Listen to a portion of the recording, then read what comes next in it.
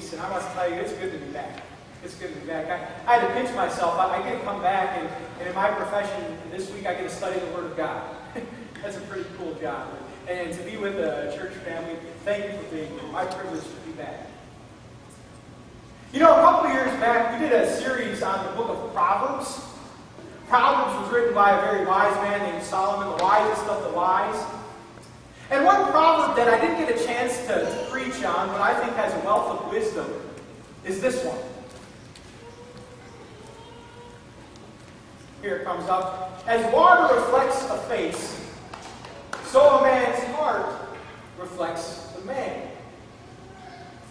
Which is to say that when you and I consider our hearts, we think that those things in there are hidden, right? They're secrets. No one knows but us. We know our heart's desires. But what this proverb is saying, that though you and I think they're hidden, they come out. The desires, what we keep hidden in there, will be seen. They will be seen in the people that we are and the decisions that we make. I think this past week we saw this proverb come true with one Illinois politician, or a former Illinois politician. Maybe you heard that Rod Blagojevich convicted, right? Read the news. And if you remember, when he was convicted, he tried to play it off that he was good on the outside, right? So he went on Letterman, and we saw him on Celebrity Apprentice, I think, and they were just trying to convince many people that, I'm a good guy. He didn't do anything. And yet the desires of his heart, which here was greed, trying to sell the Senate seat, they came out. That greed led to action, and he was exposed and convicted. How many people have we seen lately that are like Rod Blagojevich? That it starts with the evil desire in the heart, it leads to an evil action, and then they're exposed and convicted. Who can you pick up? Well, unfortunately, more politicians than Arnold Schwarzenegger, maybe. Anthony Weiner, Elliot Spitzer, John Edwards. I mean, there's a whole list again where if they try to look good on the outside, the desires of their heart led to an action and they're finally exposed. And here's the thing that you and I need to consider this morning. I want you to be introspective. What is in your heart? What are those desires? Because though you may not think about it, they will see the light of day. They might lead to actions, and then people will see exactly what is in that heart. Maybe you are a little reserved and uncomfortable about all the things that are in our hearts. If you feel that way, you're in good company.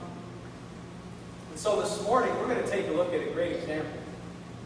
We're going to take a look at a heart that pleases God.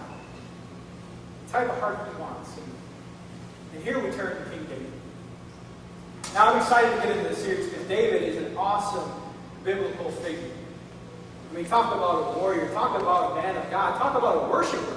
He wrote most of the Psalms. And about David, he's probably one of the most prominent figures besides Jesus in the Bible. About the chapters dedicated to his life, a man named Abraham has 14 chapters dedicated to his life. Maybe you heard of Joseph, he has 14 chapters. Maybe you heard of Elijah, he's got 10 chapters. And Jacob's got 11. You want to know how many chapters are dedicated to David's life? 66. 66. So what this means is that I'm going to be preaching for about 4 hours today. Hopefully you have some food. And we're going to wrap this series up about a year later. Everyone's on board? Just kidding. That was the way up here. But no, this is some awesome information from a man, David, that there's so many life lessons we can learn. And what is David's trump card? The one thing we can draw away is his heart. We can learn from David about a heart that pleases God. Now, before I get into the story of David, if it's okay, I'm going to set up the larger story. I'm going to set up the context for today.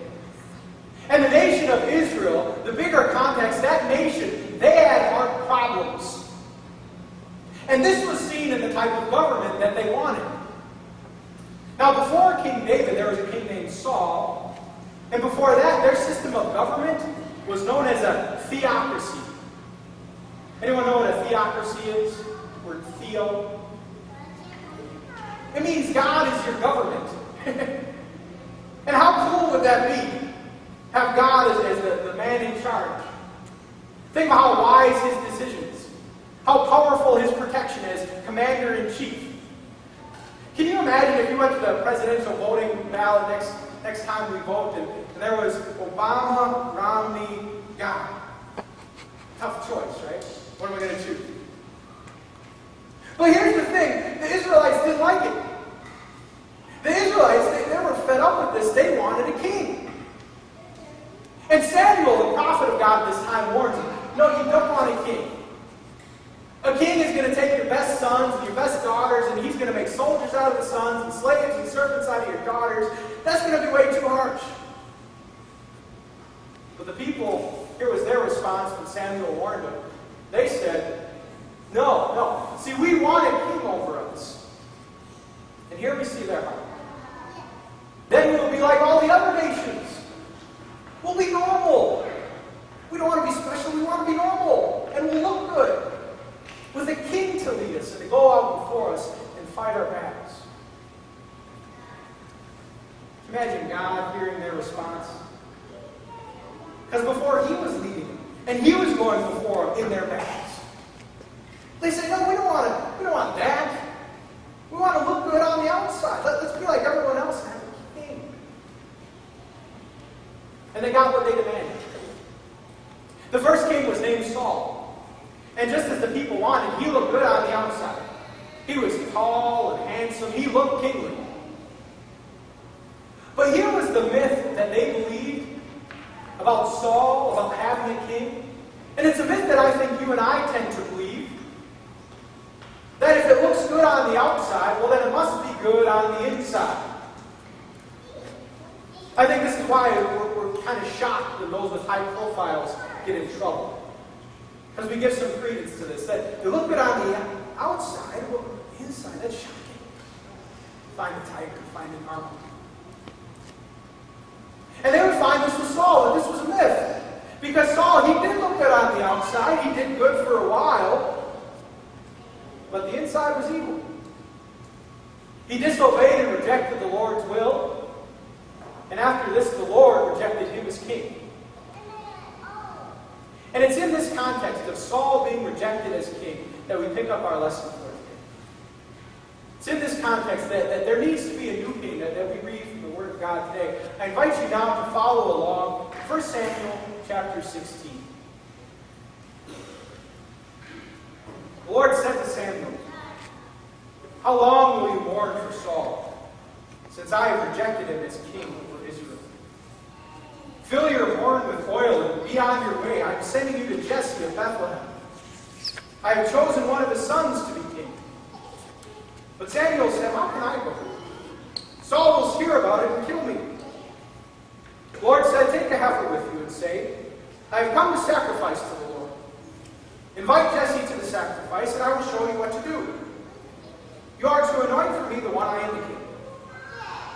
Samuel did what the Lord had said, and when he arrived at Bethlehem, the elders of the town trembled when they met him. They asked, do you come in peace? Samuel replied, yes, in peace. I have come to sacrifice to the Lord.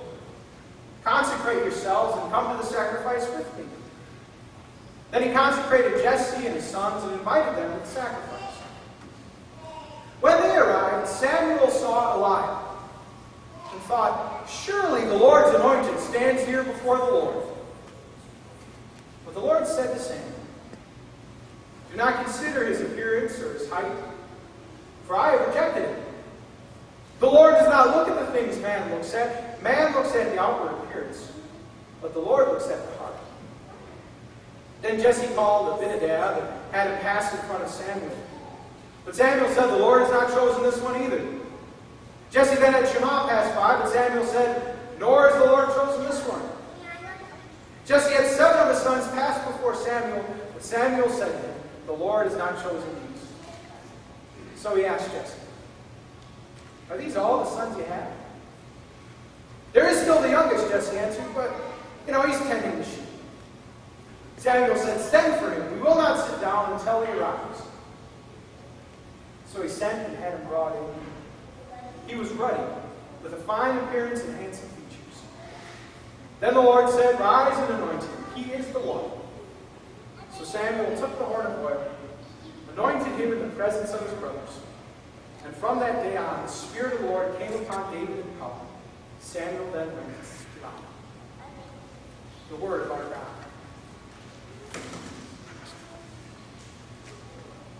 As we read this story, as we hear it, I think it is striking that the prophet of God, Samuel, he bought into this myth.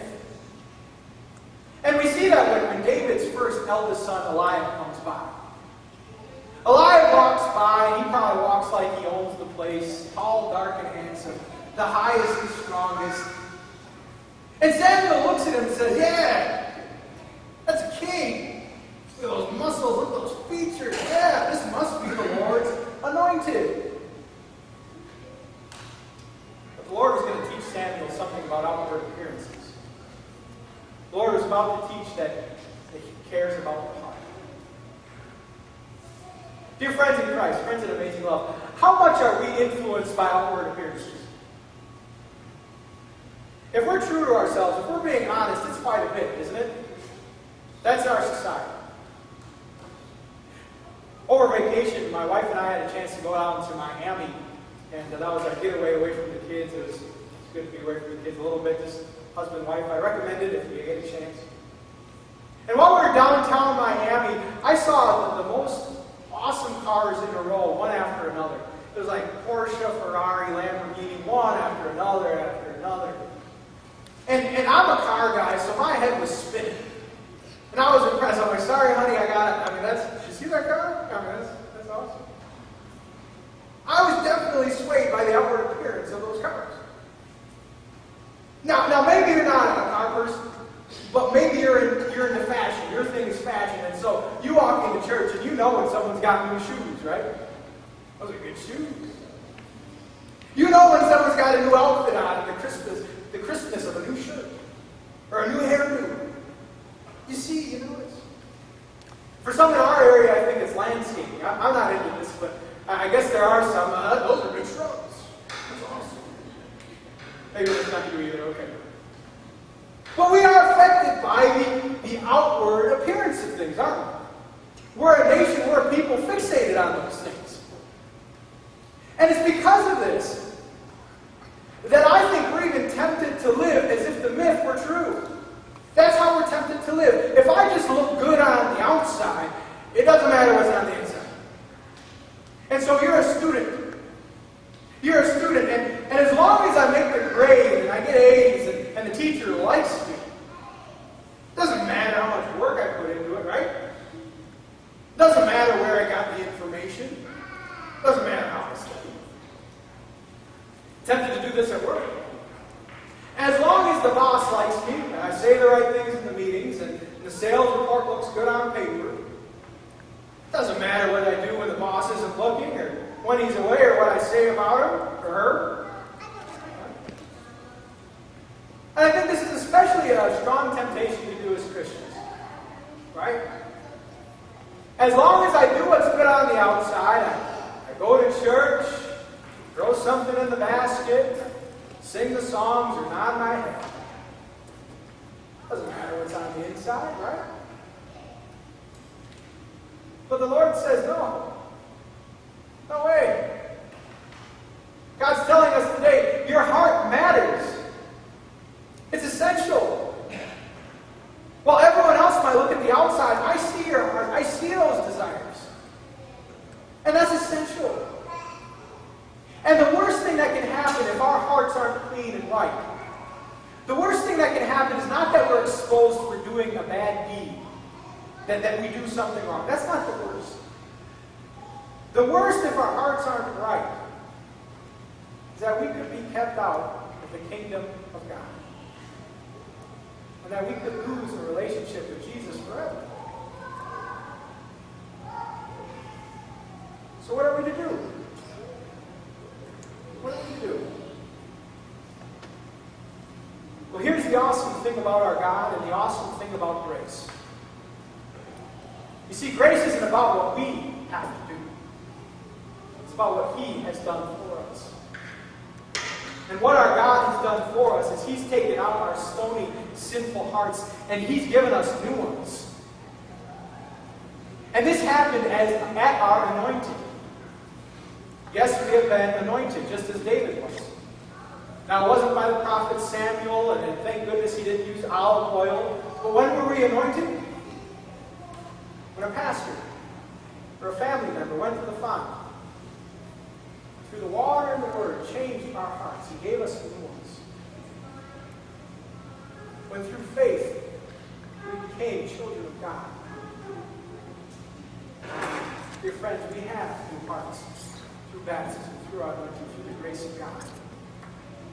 God has solved that problem for us. And now as Samuel looks for a king, that is what he's looking for. He's looking for a man of faith. A man who's got one of those new hearts. A heart given by the Lord. And so if we pick up our story, we see all the sons of Jesse walk by. And Samuel's a little dumbfounded after they walk by. He's like, I'm sorry, but got any more sons? And Jesse, you can almost hear his response, yeah, but he's the youngest. Frail little thing. Doesn't know much. Weak.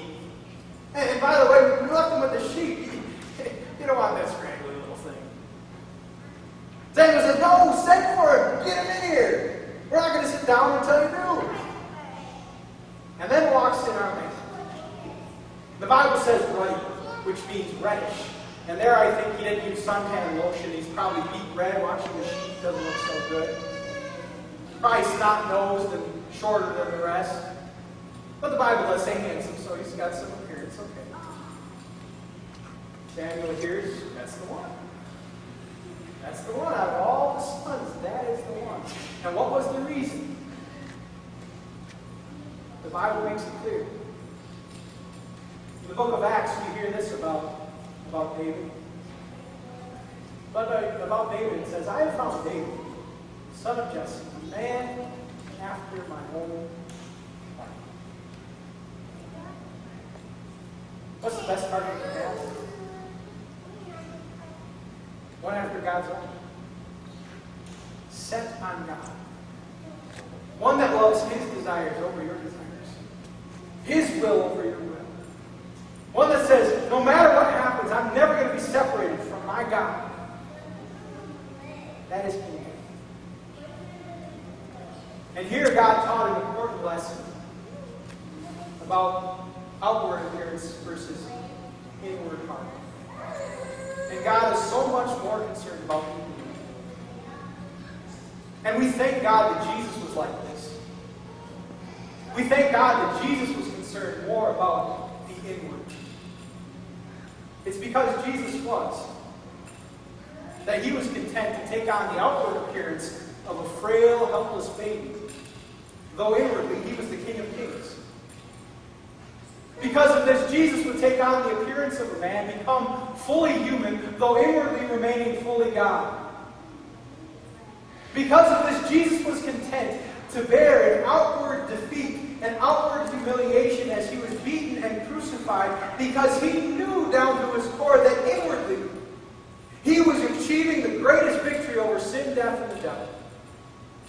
Praise be to God that He focuses on the inward rather than the outward.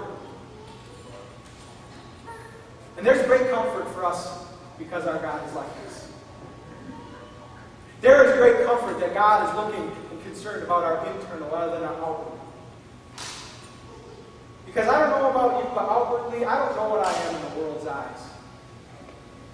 Pastor. Okay. Don't have such a big name. Some might think I'm pretty foolish and silly for preaching the Word and being pumped up about Jesus. I'm not sure how the world views you. Whether you have a good name, a bad name, somewhere in the middle, I'm not sure. I know I can relate to the verse in Corinthians that says He chose the weak and the despised and the things that are not, because that's me. And maybe you don't feel that way today, but if it happened at one time in high school, you felt that way.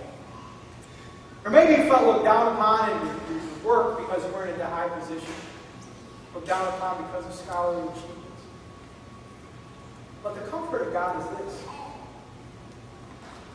That to God, you and I are royalty.